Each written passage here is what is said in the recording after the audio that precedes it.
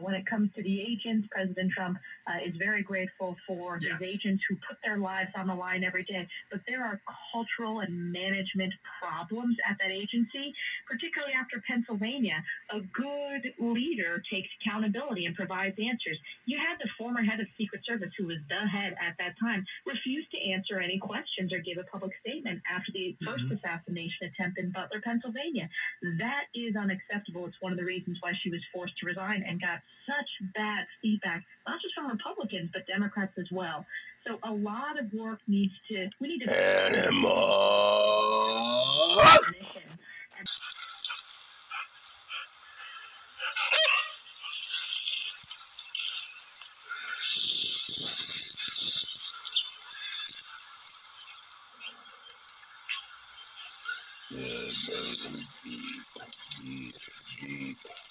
Deeper.